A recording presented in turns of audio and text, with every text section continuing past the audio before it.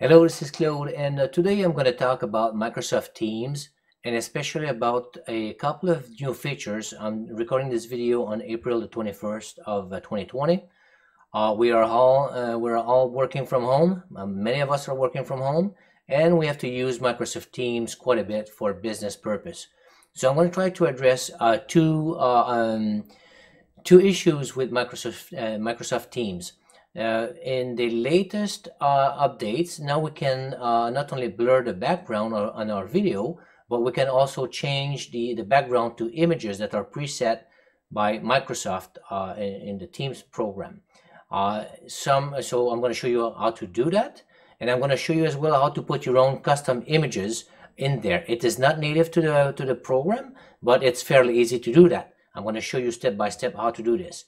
The next item, which I'm going to start with, is also the fact that with the background blur and the to change the background image, a lot of the users have the software, but they cannot change the image. You don't see that in their menu. So I'm going to start with addressing that, and I'm going to go straight to my desktop. I'm going to show my desktop, and we're going to go through that. All right. So I am right now in a call in Teams, and if in order to be able, and I've got my camera right here, in order to be able to change the background, you need to go into during the call. Obviously you're going to click on turn the camera on, and you're going to go here in more actions, and then you're going to go and show background effects. So this is new. It's been in Microsoft Teams. They've added that feature about a week or two ago. Not everybody's got that. So if you don't have this show background effect, the first thing you're going to do, you're going to try to force an update on your machine there. So what you're going to do is that you're going to go into your user, and then you're going to go and check for updates, and then click on this, and it's going to tell you above. It will check for the updates while you're working in the background. I've done that last week, and it forced the menu. It wasn't there. So once this is done, you should be able to see the show background effect. All right. If you don't have that, this is going to be a problem. If you have an older computer, even if you try to force that, if your chip is not able to change the background, if it doesn't have, you need to have the instruction sets called AVX2, and I'm going to show you how to find that. But if you don't have the instruction set, it's not gonna be there. All right, so you will not see that show background effect item in your menu. All right, so I'm going to go to Microsoft. All right, so I'm going to show you, this is Intel Arc website. All right, so you can just go there, and I'm going to show you what to do. You're going to find the chip you got in your machine. If you go into the systems, there we go. I'm going to go there. If you go into the system right there, it should tell you the chip that you have, and I've got an i5-6600K. So let's go look at that, and you're gonna go do Intel Arc i5-6600K. All right, click on that, and it's gonna take you to the right here, Arc Intel. That's what you're looking for, Arc, which is the database of all the chips and then the products of Intel. So it's going to take you straight there, and if you scroll down into, you go into the advanced technologies, here you're going to see instruction sets extension. If you don't have AVX2, it is not going to work. All right, and I'm going to give you, so here it shows I have AVX2 on my chip. It should work, and it does work. All right, I'm going to show you another. I've got an old computer here at home. I've got an i5-2500 old machine, still working. All right, so I'm going to go here, i5-2500,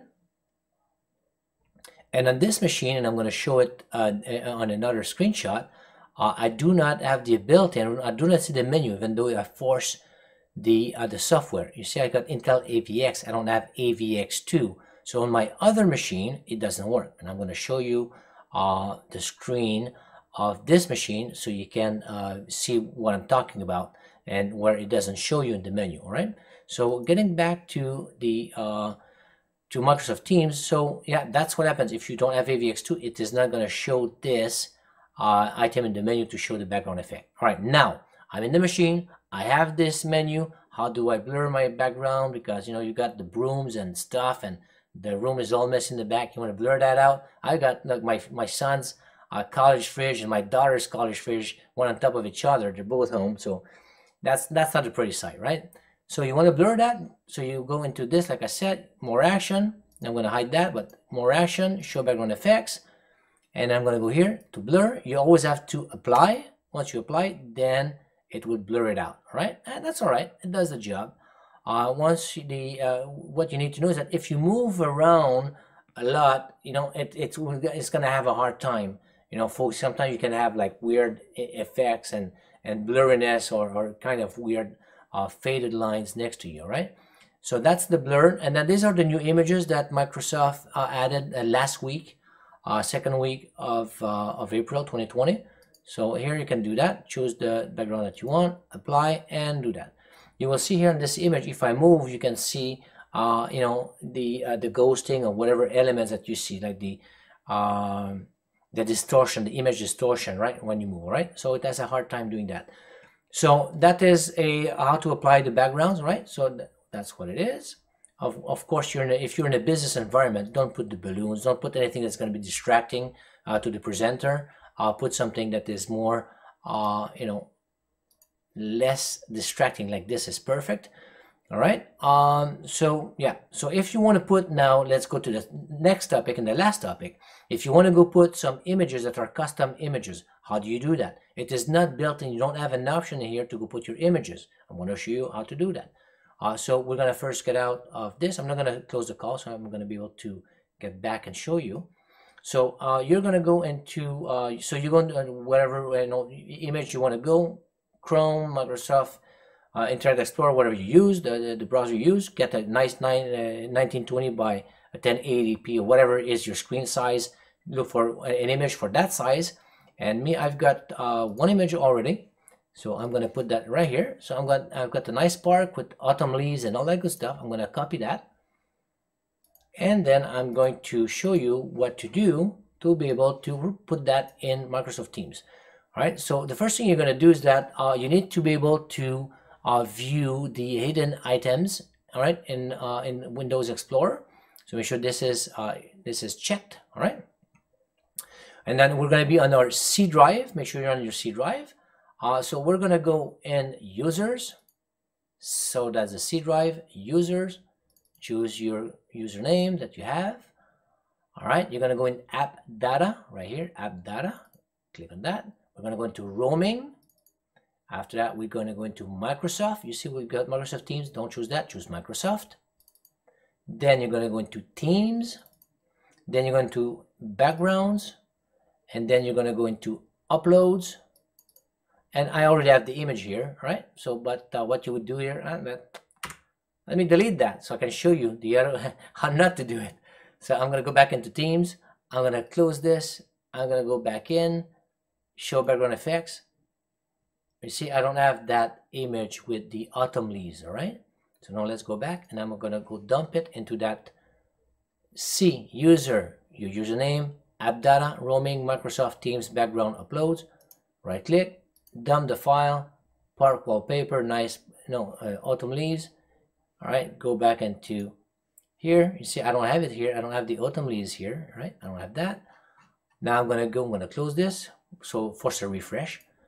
All right, show background effects. And here it is. It refreshes everything that's in the folders. And now I've got my autumn leaves applied effect. And now I've got the autumn leaves. All right.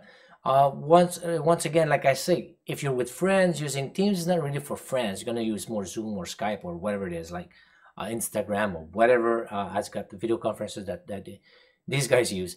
If you use that in a business environment, like I said, one of the things is that I'm just going to go back to a couple of comments about this. First of all, when you have a video conference call for business purpose, what I recommend is to always dress the same way you would dress at the office.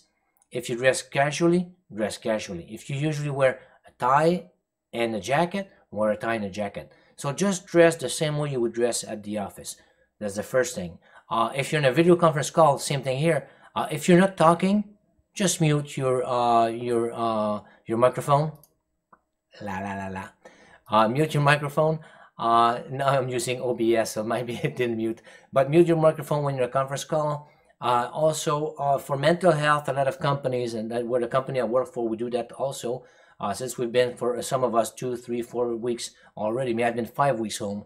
I usually travel internationally, and that's been closing our company for many weeks. So for a lot of people that are at home, it's just good to see other people. So most of the time, try to have your camera on. So that's why it's good to have the background blurring.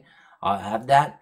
Have a soft background, like I say, for business purpose. I would not put the autumn leaves here. I would really put something that is soft, that is not distracting for the presenter.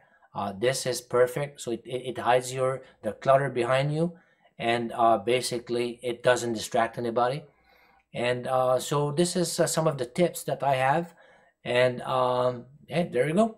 This is the Microsoft Teams, a couple of tips that I have: how to blur the background, how to find it where it is, how to add some images, and if you don't have the menu there to be able to blur, what could be the causes.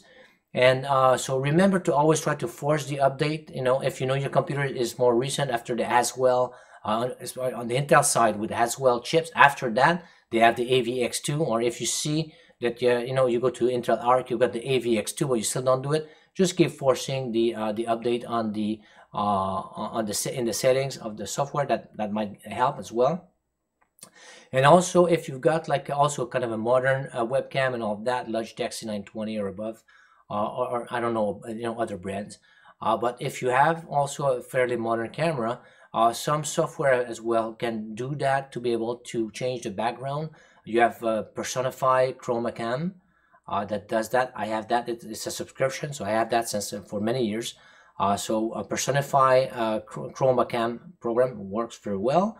And there's also XSplit that has the VCam software. It's a paid license also, so it's not free. But before you go spend some money, what I recommend is see if they have some free demos and try it first because sometimes you see there's a lot of distortion in the image and you might not like it. So before you pay, try to get the demo and see if you like it and if it's going to work into Teams. All right. So this is my roundup of tips for Microsoft Teams. So I hope that I've helped some users, and stay safe. Enjoy the video conference that you have with your colleagues. Try to talk not only about work but something else in between when you're in the lobby, and that's always good and helpful. So hope I've helped some individual with this video. Thanks for watching. See you at the next video. Thank you. Bye bye.